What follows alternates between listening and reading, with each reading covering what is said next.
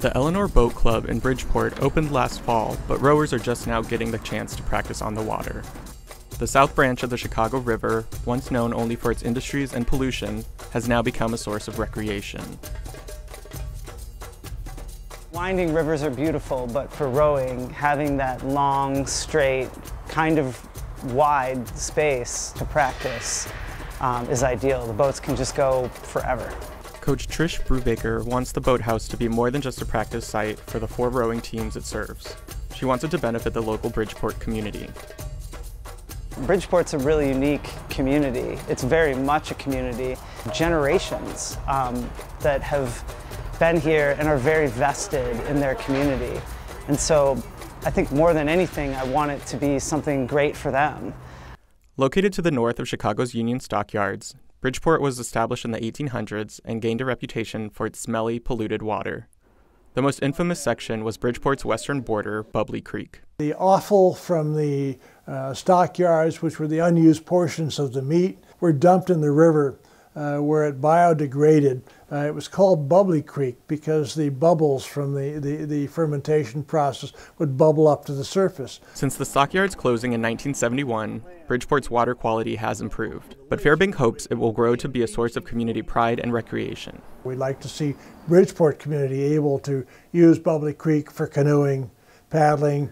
Bubbly Creek in particular needs more cleanup. The boathouse is just one recent development that reflects a changing demographic in Bridgeport.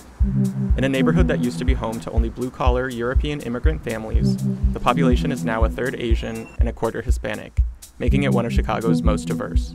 Residents hope to remember the past while improving for the future, according to shop owner Janet Scanlon. I think the boatyard's a good thing. Anytime that anything can be used for the public in a wide variety and showcase something nice is a good thing. The lifelong Bridgeport resident has run the Hardscrabble gift shop with her daughter for the past 5 years. They sell local products that reflect the origins of Bridgeport and Chicago. I think the history will always be there, especially the boatyard, because that's pretty much, where Bridgeport, the area that Bridgeport started, the settlement. Owen Lloyd moved to Bridgeport 12 years ago and has been co-owner of Blue City Cycles for 8 years. He became involved with the boathouse through its Park Advisory Council. I thought, oh, cool, it's going to be a boathouse, it's going to be on the river, it's going to be in like a very important historical spot. So sure, I'll be on the Park Advisory Council. As a newer Bridgeport resident, Lloyd feels the boathouse has a lot to offer, but worries that not enough of the community is aware of it yet. I think a lot of people in the neighborhood don't even know it exists. Unless you're on a rowing team or you're fishing, there's not really any reason for you to be in that corner of the neighborhood, and it's not in a place that's a busy thoroughfare, so there's a lot of people that have no idea it's there. Jack Hickey and Nancy Funk are 2 Bridgeport locals very aware of the boathouse. The 2 live directly across Eleanor Street and recall the boathouse property's history over the years. The property that the boathouse is sitting on now used to belong to the gas company, People's Gas.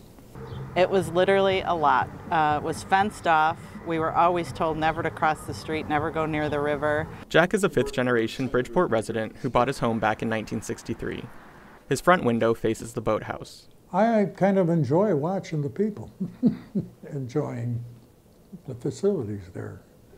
Nancy does more than people watch. At first she was hesitant that it would bring unwanted traffic to her block, but now uses the boathouse regularly for its public exercise classes. I think it changed everybody on the block's mind. I think we all like it. It's a cool building. Some of us use it for fitness classes. I personally go there at least 3 to 4 times, if not more, a week. Last Saturday, the boathouse hosted a launch party to welcome members of the community. A mix of younger and older Bridgeport residents toured the facilities, and some of the brave even got out on the water. Overall, the Eleanor Boathouse has received a warm welcome from the Bridgeport community. Many have high hopes that it will continue to bring more attention and diversity to Bridgeport and its history. I think it's bringing a wide variety of people. Like, nobody ever knew we were around here. They didn't even know this existed. So I think in that respect, it's great. It's bringing people from all walks of life here.